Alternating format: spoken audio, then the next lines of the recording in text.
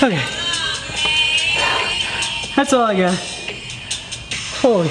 In today's video, we are doing a lactate threshold test.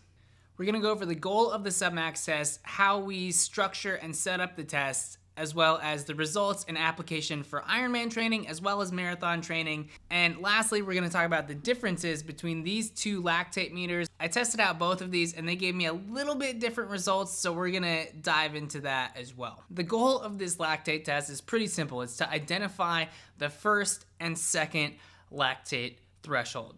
Now, I've written more about this in my weekly newsletter, so check the links in the descriptions to learn a little bit more.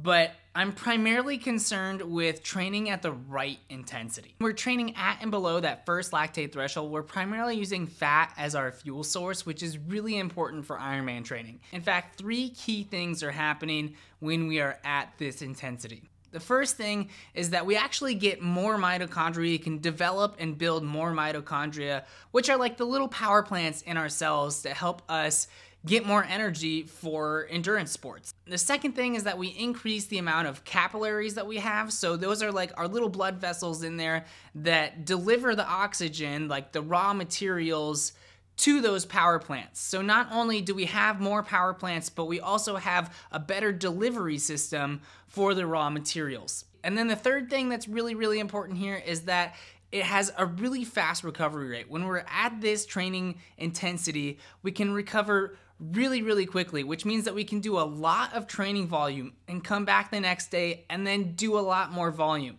Training volume is the #1 predictor in success in endurance sports, especially marathon and Ironman.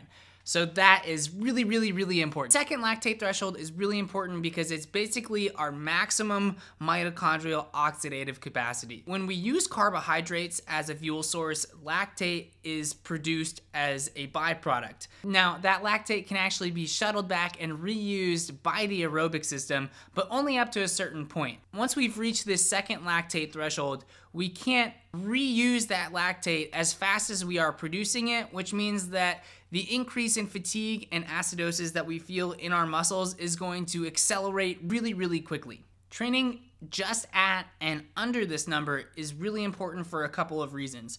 The first is that our FTP, or our functional threshold, is the theoretical number that we can sustain of either power or pace for an hour. Now, in reality, a lot of us can't do this for an hour. We can only do it for about 30 to 40 minutes because we haven't trained at that intensity to have the stamina to be able to sustain that for an hour. So the closer the race is to that threshold intensity, the more important it is to spend a lot of time right under it. This is also a really important number to know because when we go above this intensity, we're working on kind of the wrong energy system, at least when it comes to endurance sports. Now, there are some benefits of going a little bit faster sometimes, but it shouldn't come at the expense of having to reduce the training volume. Because again, that's the #1 predictor of endurance sports. So when we're thinking about speed work or above threshold work, the dose really makes the poison or the medicine. So the way that this test was set up was a baseline measurement before we even began, and then a 30-minute warm-up at 100 watts, which is less than 50% FTP and just a really, really easy intensity. We want to start low so that we really capture that first lactate threshold, that first uptick. After the 30-minute warm-up, it is 10-minute steps increasing at an interval of 25 watts in each step, which is roughly about 10% of FTP. Most of the time when you do these types of tests, people recommend like a 3 to 5 minute interval, which isn't necessarily bad, but it takes a little bit of time for the aerobic system to start shuttling that lactate and reusing that lactate at each new level of intensity. So if you cut the interval short and test too early, you might be looking at a slightly lower number of lactate than is actually corresponding with that intensity. Then from there, you just go until it gets really, really challenging. It's a sub-max test, so you don't need to go all out. Again, the only things that we're really trying to find out here are where that first lactate threshold is and the second lactate threshold is. Not really concerned about the maximum amount of lactate that I can produce. If I was maybe doing like an 800 or a 400 as my A race of the year, that's where that would maybe come into play.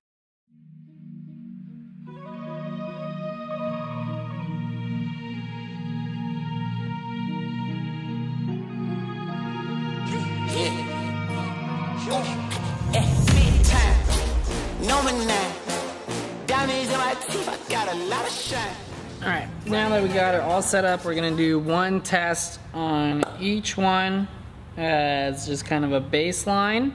And then we'll test again after the first 30-minute warm-up.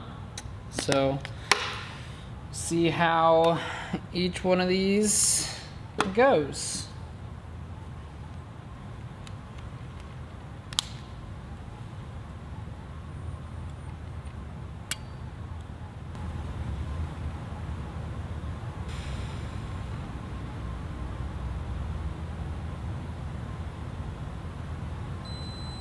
All right, so first comparison, yeah, 0.9 on the Nova, which is great, to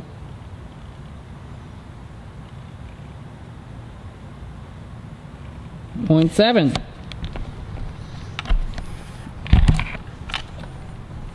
All right, we'll see how it goes.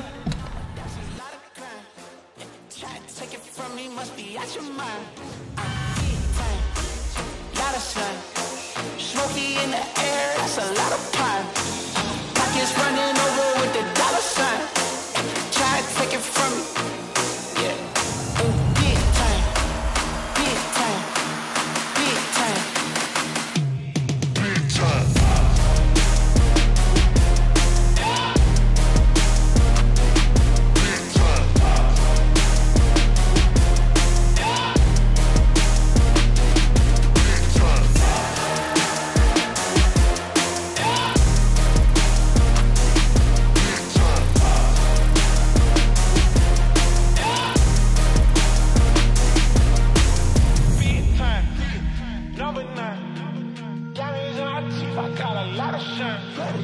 Running up the numbers, that's a lot of grind.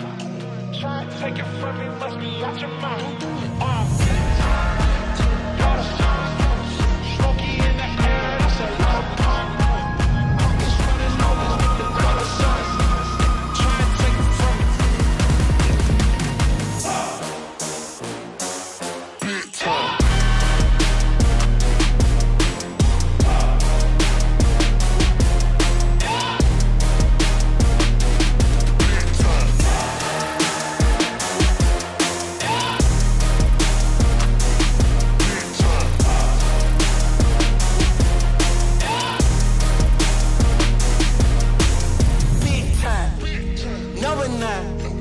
Diamonds in my teeth, I got a lot of shine. Running up the numbers, that's a lot of grind. Okay. That's all I got. Holy. Let's look at these results. They're pretty interesting to have the two different lactate meters going at the same time. Here is the raw kind of data along with the corresponding graph of what that looks like as we stepped up in intensity.